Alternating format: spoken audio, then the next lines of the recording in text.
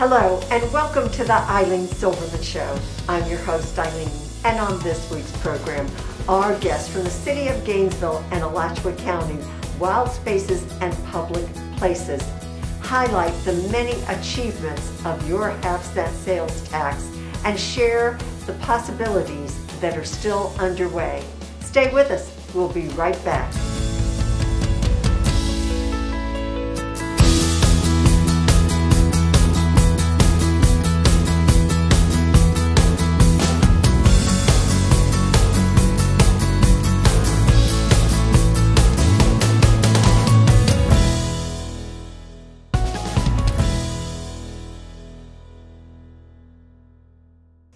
Welcome back. Thanks for joining us for our program. I'm delighted to introduce my guest, Betsy Waite, Director of Wild Spaces and Public Places for the City of Gainesville.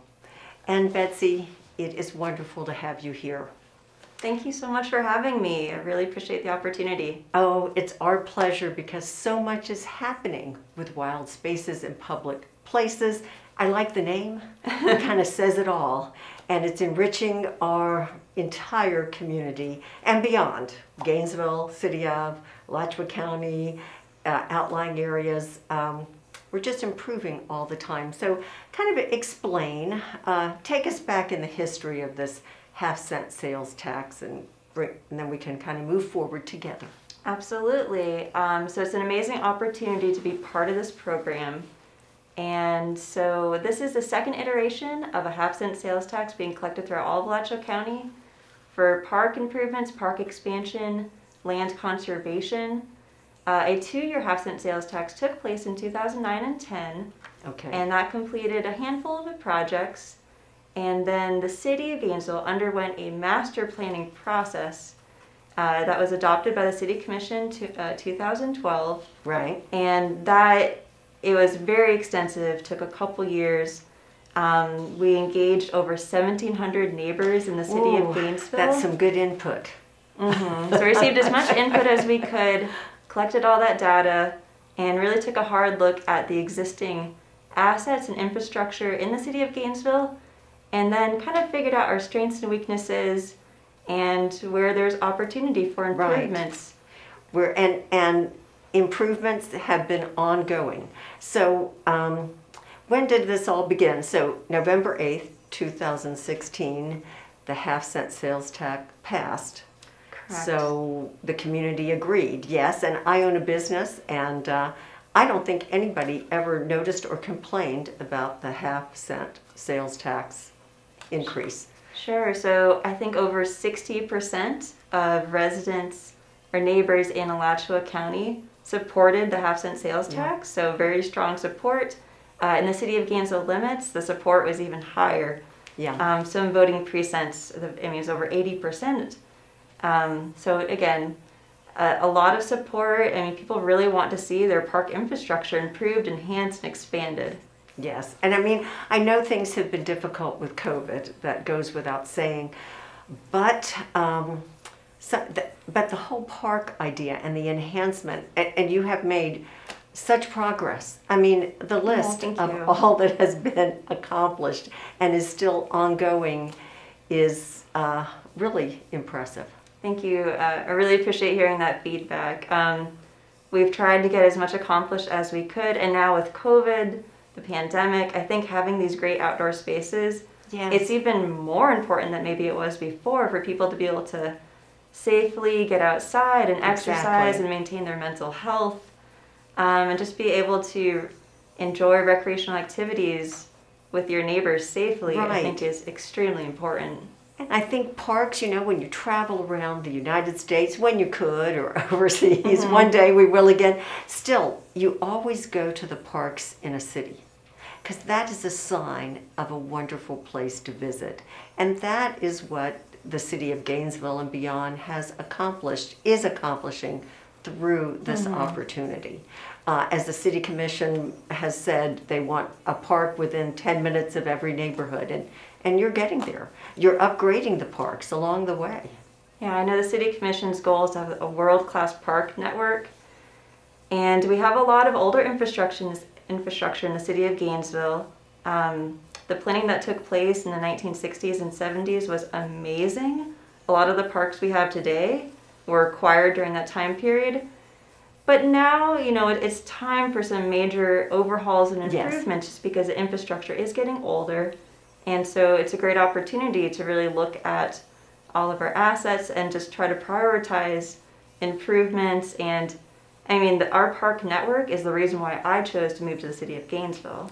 See, that says it all. Yes, but now you're a part of improving this. So it's drawn you here, and now you're a part of all that is enriching our community.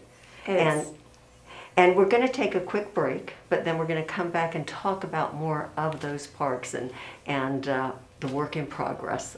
Okay, that sounds great. Stay with us. We'll be right back.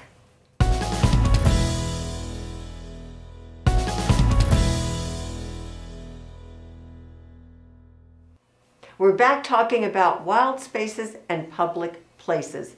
And Betsy, there are so many projects that are, as you said, fluid, underway, have completed, ongoing. I went to Northside Park. I have to congratulate you and everyone. It is just outstanding. What an opportunity. Tell us how that evolved.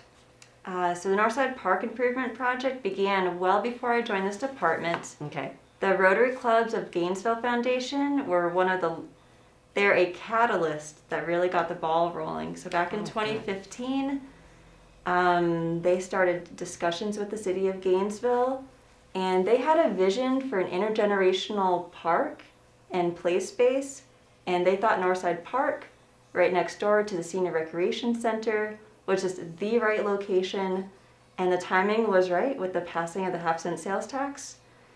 So we had a partnership grant with the Rotary Clubs of Gainesville Foundation. Wild Spaces and Public Places was the other funding source. And so all the stars aligned, and we were able to make it happen. Oh, it is out. We're fortunate because it is a wonderful facility. And I love that the partnership, that's as it should be. That's actually a good example for others to follow, because you've got, as I said, many things happening. Touch on some other of the projects completed, perhaps, or almost completed. So we have a handful. I mean, you do. In this last year, we completed over 10 projects. Oh, well, another really nice project that completed just this past fall was what was formerly called the Kiwanis Girl Scout Park that was renamed by the community Oakview Park. And so it's a neighborhood park. And it now has a brand new playground, and we renovated a building that was constructed by the Kiwanis Club of Gainesville in 1955, used by the Girl Scouts for many, many years. I know this very well. Yes. And now Aces in Motion, a local not-for-profit, yes, is using the building, and they're going to be starting programming in just a couple weeks. Oh, now see, and I've done a program on Aces in Motion. As you said, such a good partnership. This is just helping everyone, and I've seen that park too. Drive down Northwest 8th Avenue all the time. So every little pocket that you've touched, it's just a wonderful improvement. And there's still more. There is so much in the works right now. Can't say it all. So the city of Gainesville has almost 100 parks and facilities, and in the last 4 years we have touched 46 of them with this half-cent sales tax funding. So we're making good progress. There's still a lot to come. Yes. A lot in the works. So you always are encouraging community involvement and input. Absolutely. So Unity Park is currently under construction. It completes later this spring, and the neighborhood was able to select the playground equipment that they wanted to see at that neighborhood park. So we're really excited about that. There's also the partnership on that project with the Gainesville Women's Club. Right. And again, just these groups that act as catalysts and really help get the ball rolling. That's what puts it into motion. That's what creates that energy to make it happen. Yes, yes. And still more. I know we're going to run out of time, but we can still cover one. You just have so many. I'm impressed. And the years to come, I mean, we're excited to have this opportunity. So, yes, the Clarence R. Kelly Center. I know that you're working in East Gainesville to re-establish that park. We'll have a brand new community center at the Clarence R. Kelly Center location. So a brand new building, brand new, very robust park just Yes. outside. Forest Park's going to see improvements. Albert Ray Massey or West Side Park will see Yes. a brand new accessible playground with some autism spectrum equipment. I mean, there are so many great projects that are going to be coming in just the next few years. If we go to your website, you can try to follow them all. But you have such a small but mighty team behind you. And Great people. I couldn't have asked for a more passionate group that just cares so much about the park system here in Gainesville. We are small but mighty, and we're working as hard as we can to make a world-class park system for the city of Gainesville. It truly enriches our city. And when people talk about what they like to do in Gainesville and they talk about going to our parks, well, first of all, that's got to make you and your team very proud. But I think it's very true. We are very fortunate to have our wild spaces and public places achieving so much. And we're fortunate to have the voters in Alachua County behind us and supporting us and letting us know what they would like to see in their local park. It's a passionate community, and it's really a great opportunity. And I thank you and your team for all you are achieving for us. Thanks again. Well, thank you so much for having me. Certainly. And stay with us. We'll be right back.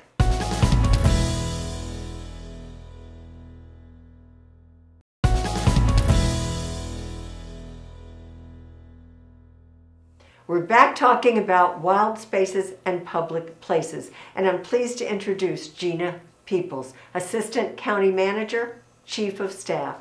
And Gina, I'm delighted to have you join us. Thank you so much for inviting me. Certainly, we gained much knowledge from Betsy about many projects through the city of Gainesville, and now you can let us understand how Alachua County is involved in wild spaces and public places. So, of course, Alachua County, we have an interest in conservation lands as well as active parks. And in addition to Alachua County's active parks and conservation lands, we also care a great deal about what all of the cities are doing. So in addition to the city of Gainesville, our 8 smaller cities also receive a portion of the wild spaces funding, and they have many projects that are underway as well. Right. Even though, now, how have things affected all these projects, you know, with the pandemic?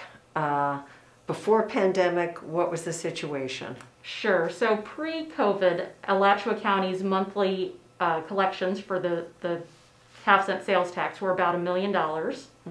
And now that we've been in the pandemic for about a year, we're actually down just about 7.3%. Wow. Which equates to about $77,000 a month, so not quite $1 million a year. So where we were gathering about $12 million a year, we're down to about $11 million. Yeah. Well, because people are just not out and about doing the same things. Yes. That's correct. Yes, definitely. And now you have an oversight board that, and explain that. Sure. So whenever the citizens of Alachua County overwhelmingly supported the passage of the sales tax, one of the criteria that they voted for was the creation of an oversight board. The oversight board is responsible to track all of the expenses, and so we meet sometimes on a monthly basis. Okay.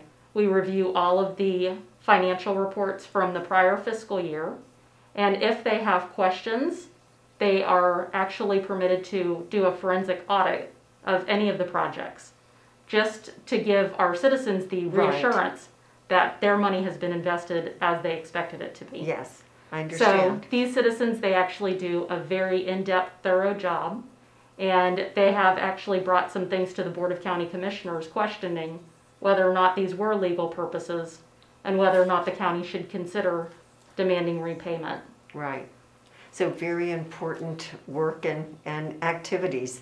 Absolutely. Yes, because it means so much to the citizens of Alachua County, all the many projects you're working on. It enriches our community. But then you talk about the municipalities, you know, in the outlying area. It's major for them. It is, and so something that folks may not realize is that the state actually sends the money back based on a population distribution. Okay. So, of course, with Alachua County having the largest population and the city of Gainesville also having a very large population, we certainly get the lion's share of the wild spaces proceeds.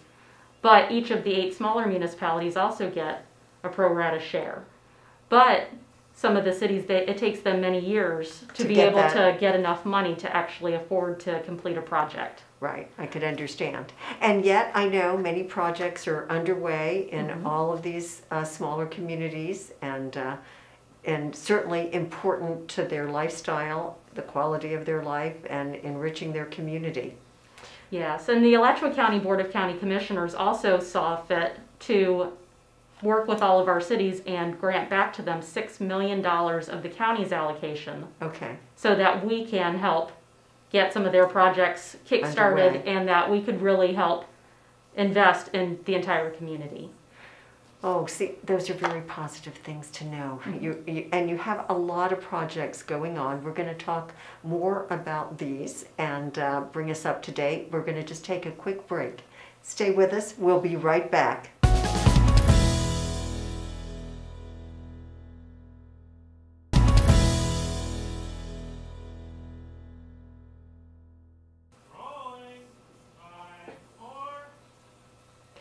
We're discussing wild spaces and public places. And Gina, so much more happening with Alachua County. Tell us about many of the projects that are underway. So interestingly, the Board of County Commissioners has said that our Alachua County wild spaces proceeds, 90% would go to conservation lands and 10% would go to our active parks. So because of that formula distribution, we were able to purchase more than 5,200 acres so far with conservation lands at an estimated $19.5 million. Our most recent purchase was Parcel E, which connects Austin Cary to the Baloo Forest. So connectivity is very important whenever we're talking about our conservation lands. Yes. Because ultimately we would love to have a trail, for example, you could walk or bike or hike in a loop all around Alachua County. Yes, I mean that has been a goal, but step by step you, through your vantage point, can see that it's happening. It is indeed. And then interestingly, our active parks, there's a number of things happening in each of the quadrants of the entire county. One of the things that I'm very proud of is our relationship with Rotary at our Veterans Memorial Park. So we're actually putting in our very first splash park. This is good. At Veterans Park, and it's going to be a veterans theme splash park. Appropriate. Yes, and so we're so proud of that partnership and that they stepped forward and they had this vision of having a splash park in one of our parks, and at Veterans that it's just most appropriate that it's a veterans theme. I agree, and they're making it happen. That's an excellent partnership, and we value Rotary, certainly. And what about Camp McConnell? What's that status? So that one is actually kind of a fun story. I purchased it at auction back in 2017, and talk about not wanting to scratch your nose or blink your eyes because you are at an auction and you know. You never, and they'll say. Yeah, they'll think you bid. And so I was able to purchase it for the county then, and then we shuttered it for 2 years. We tried to sell it, we tried to enter into a partnership agreement with some other groups for a multitude of reasons that did not work out. But in January of last year, the board decided, you know what, let's go ahead and keep it as a county-maintained, operated park. So they've authorized $2.7 million in improvements to be made to the facility, which are underway now, with the goal of being open for summer camp in the summer of 2021. Oh, that's an excellent goal. Yes, much to look forward to. When you talk about conservation, when you talk about the trails and the loop and the lands, what is some of what comes to your mind, to your vision, to help people understand the importance of this? Sure. So the importance of our environmentally sensitive lands is really to protect our drinking water, for habitat restoration, to make sure that our animals, our wildlife, have safe places where they can live and they can thrive. Right.